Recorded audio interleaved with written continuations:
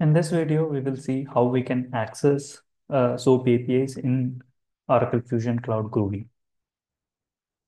So we have this SOAP API reference document, and so we'll be taking Sales Cloud account uh, WSDL as endpoint.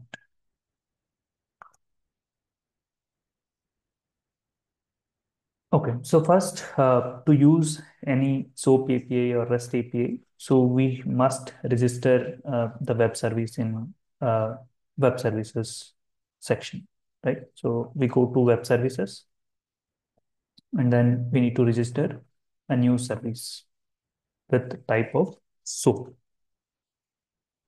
And then we need to give the reference name, SOAP API name.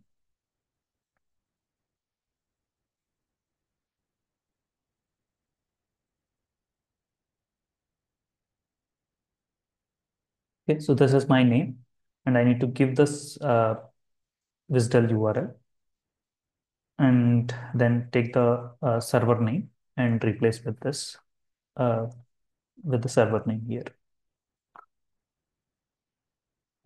So just remove this extra slash, and then once you come out of this, so it will automatically read the WSDL and it will show the service and then port. So even if it is not reading, you can just click on the read WSDL, and then it will load the services and ports available within this WSDL URL. So this particular service is supporting only one service and one port, but some WSDLs will support multiple services and multiple ports. So in those case scenarios, we need to select the relevant service and port accordingly. So especially for accessing reports, BI analysis reports, so we might need to choose a different service and port. So it depends on the WSDL also. Then choose the authentication. Okay. So by default, some of the authentication methods are disabled. So you can choose the supported uh, authentication methods. So in this scenario, we can use basic authentication, or we can also use propagate user identity using SAML. That is the logged in user. So it takes automatically with the current uh, user. So now we have created a web service successfully. Now we need to invoke this web service uh, in Groovy. So for that, I'll go to opportunity. And from opportunity, I'm trying to access this web service. So for that, I'll go to server scripts. Okay. I'll use before update trigger.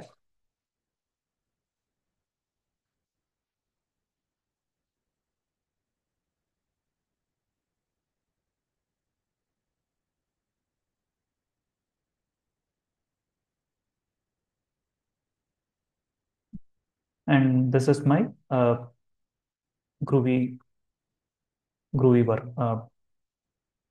Groovy panel.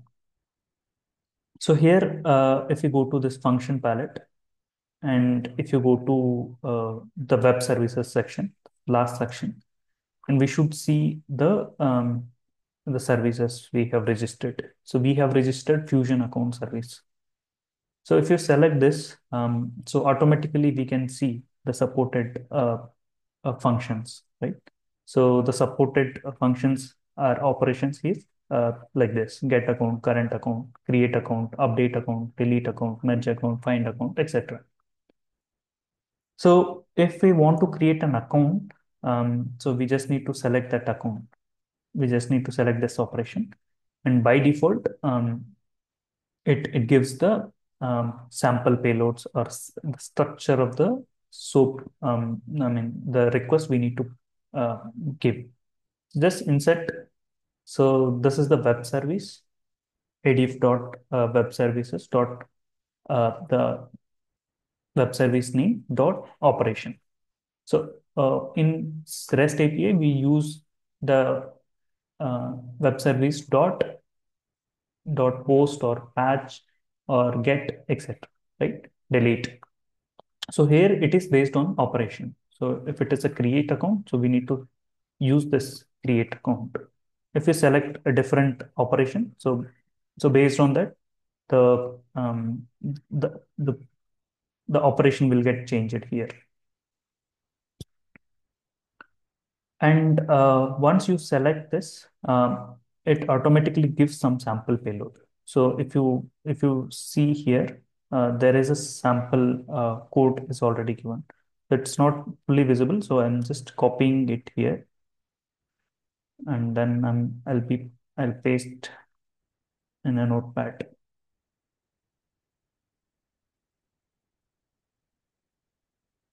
Okay, so this is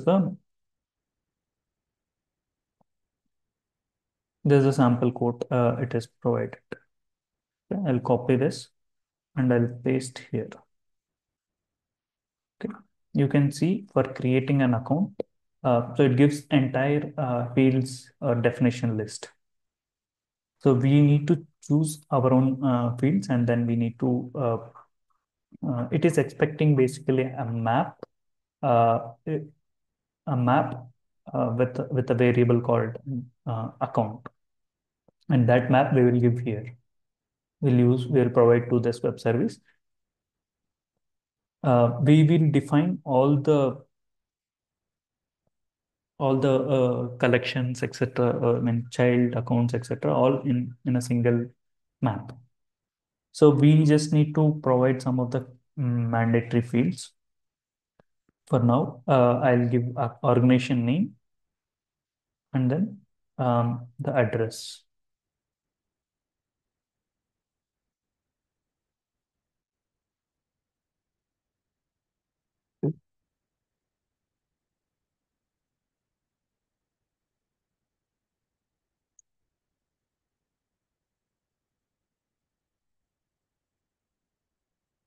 So we have this primary address. We can provide this.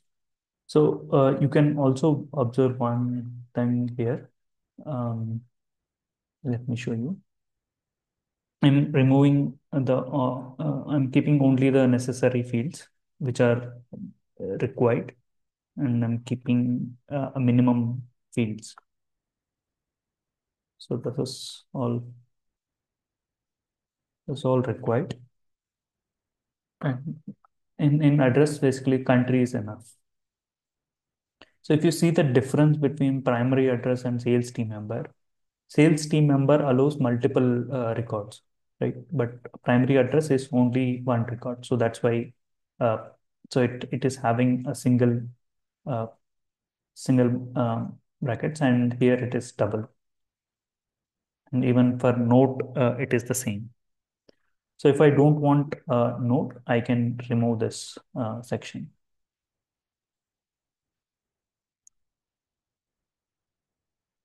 And by default, if you want to pass if you want to pass multiple team members, you can keep it comma, and then you can provide one more resource here.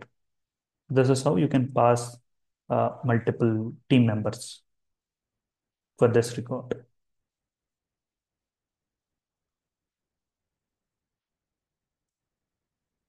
Okay, for now, I even don't want sales team members.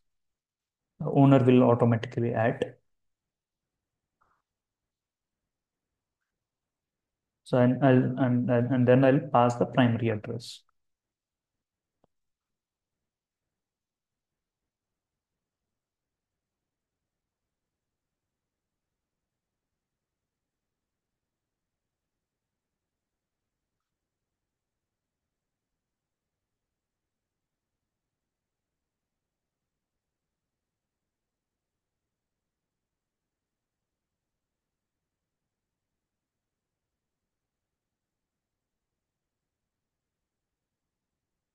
So there's a long text field. It is expecting object value.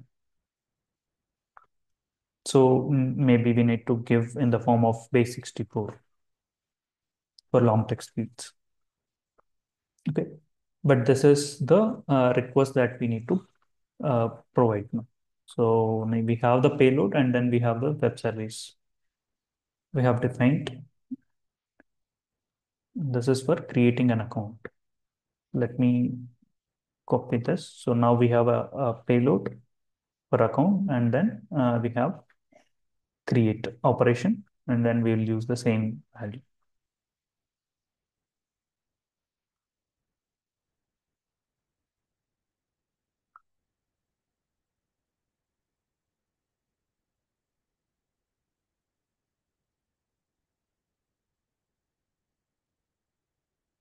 Yeah, this is all we have.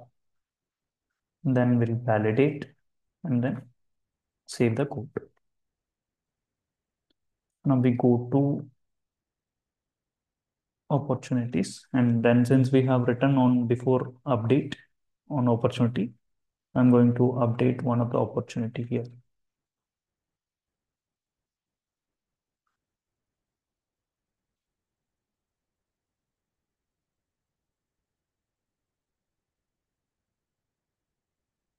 And I will save.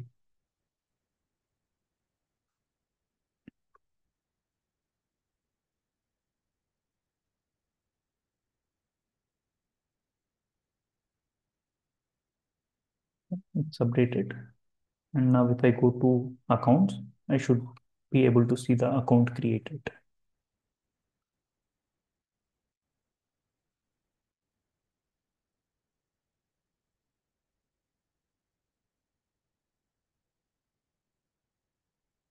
Okay. You can see demo account Intel services got created. So this is how we can access the create account service. So similarly for other operations, so we can use. And suppose if we want to use get operation, we can go to web service and select the web service and choose get account.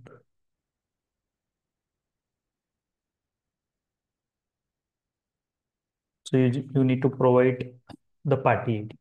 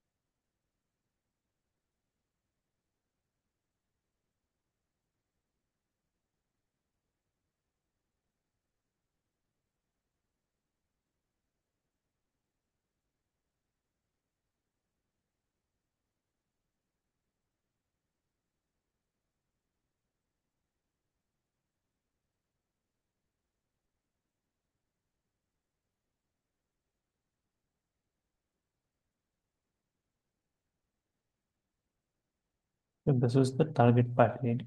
Suppose if I want to get the target party ID associated to this account, so I can use this.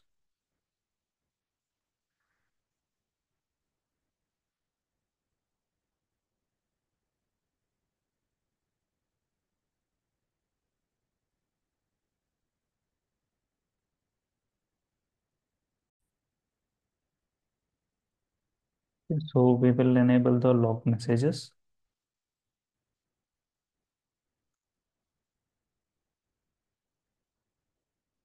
And then I'll go to one of the opportunity where I have the account. Okay, so I'll take this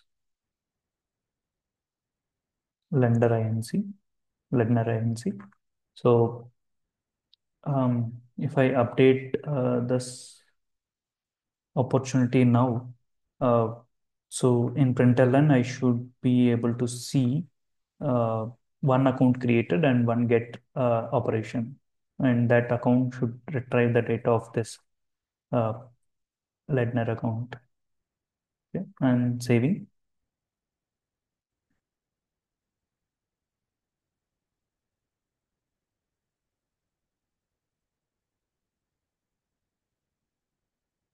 Then I'll go to application composer back, and now I can see two responses, right? The one is this is uh, the new account created, demo account Intel, and the current time. So that is the name we have given. The second payload is the creation, I mean, the get account of uh, the target party ID of the opportunity. So that is, you should be able to see the organization name.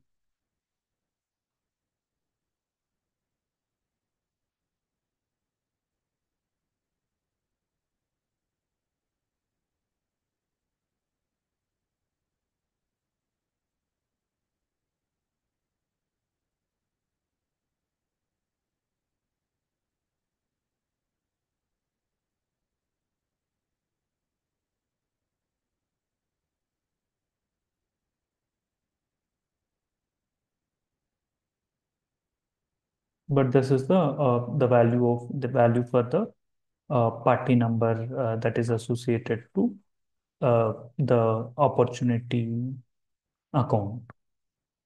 Okay, so we printed both the responses, and using this response, we can get the values. We can retrieve the values within Groovy.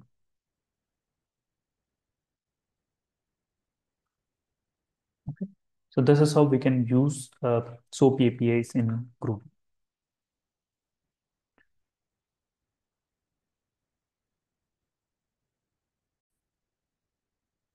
Suppose if we have the response like this, right? So we take the response and then we take the response dot value, because so it is in value, right? So within value, we have this response. That's why we take the response dot value dot credit hold. So here, if you just want the organization name, so we can choose value dot organization name. And if it is a collection, so we need to go to that collection, and then we need to, if it is multiple records, we need to take the first record, and then we need to get the value. So that is how we can access the SOAP response. Okay. So I'll publish an article. So for these SOAP API accessing examples. So that is all about this video.